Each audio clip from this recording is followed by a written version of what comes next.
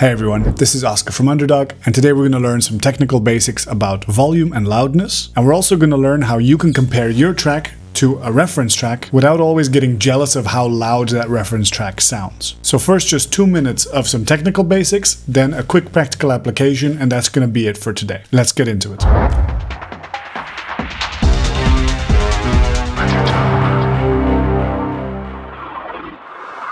Before we go any further, like the video, subscribe to the channel, and maybe sign up for one of our classes on underdog.brussels or sign up for a one-on-one coaching with me in the link below. So first we need to understand 3 terms: peak volume, RMS volume, and dynamic range. Imagine you're making a track and it looks like this. The absolute loudest volume that it ever gets, we call that peak loudness, peak volume, and it's measured in decibels. And it's represented here with this green line. That's the volume that's usually going to show up on most meters that are reading the volume of this signal. However, it's actually a pretty bad indicator of how loud we think a sound sounds, subjectively speaking. There's a second volume measurement that you need to know, and that's called RMS, which stands for the words root mean square, but you can just forget about that, and actually it's sort of a nerdy way of saying it's the average volume of the signal over, let's say, about the last half a second or so. So in this diagram, we can add a blue line here, which represents more or less the average volume of the signal, the RMS. It's always going to be lower than the peak volume, and it's going to be somewhere between the loudest part of your signal and the quietest part of your signal. The distance between the loudest part of your signal and the quietest part of your signal is also referred to as the dynamic range of your signal. So in this first example, we could say that this sound has a large dynamic range. It's a very dynamic signal, or a very uncompressed signal.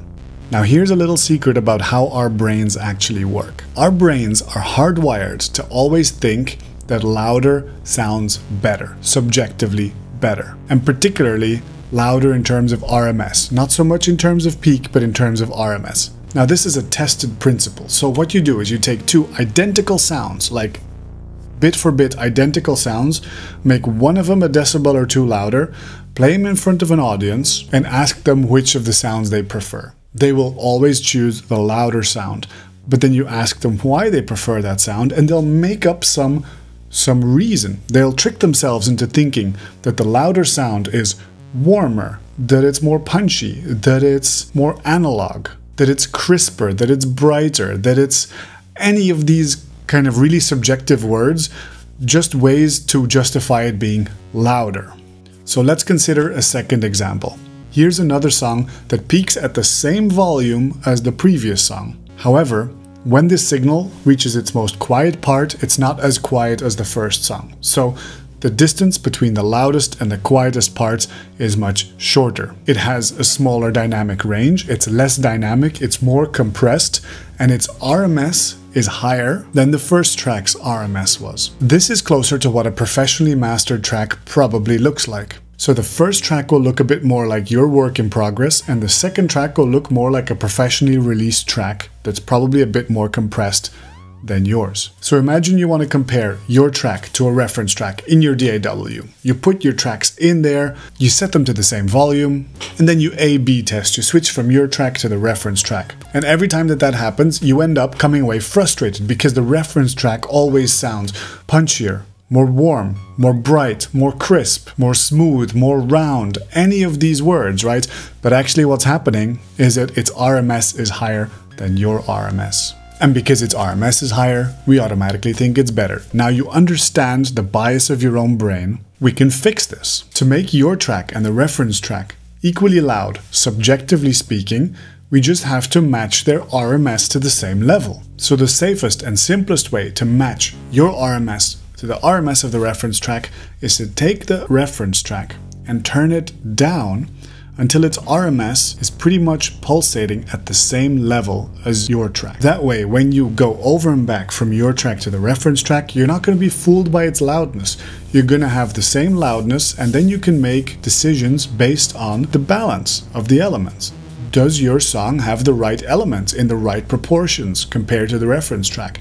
Things like this. Decisions like this are now within your control, and you're not just there chasing subjective loudness. In a later video, we'll discuss different strategies of compressing your own dynamic range to get it to be in the ballpark of what your reference tracks could be, so that you can sit inside the dynamic range appropriate for your genre, but that's a completely different subject and that's not what I want to address today.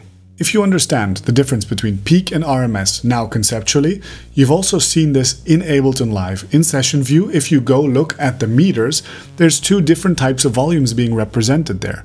There is the transparent green, which is peak volume, and then there's the darker green, which sits there below, and that's the RMS. So if you want to compare your tracks to a reference track, just bring down the volume of the reference track until you see the full green bars jumping next to each other. From that point onwards, you know that all your mix decisions are about balance, not about loudness. Understanding this concept as early as possible in your music production career is going to save you so much time and frustration. You're going to learn so much faster. So just get this tool in your belt. Check out some of our other videos, sign up for one of our classes, be good to one another, and stay producing. Take care. Bye-bye.